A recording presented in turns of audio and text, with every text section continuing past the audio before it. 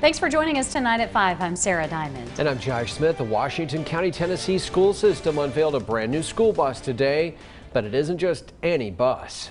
This one is completely electric. It is silent and can travel around 120 miles on a single charge. News Channel 11's Ashley Sharp has more on this innovative addition and why it's making history on state roadways. Washington County students will be the first in Tennessee to ride an all-electric school bus. We're the first county in Tennessee, we're the first town in Tennessee. Now we have the first electric bus in the state.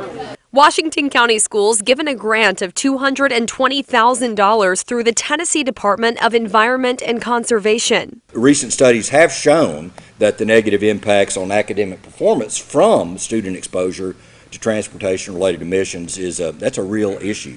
It's meant to reduce carbon emission and also lower fuel costs while promoting a healthier environment for students and the community.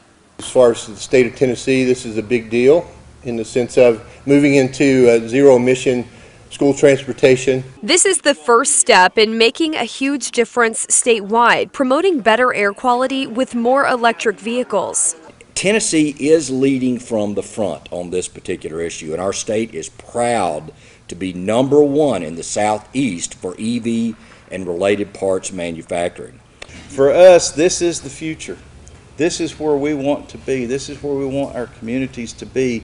A partnership between Bright Ridge and the Tennessee Valley Authority helped make this possible at no additional cost to taxpayers. And for students, the exciting thing, not only will they get to ride an electric bus, but they will also get to learn about the electric bus.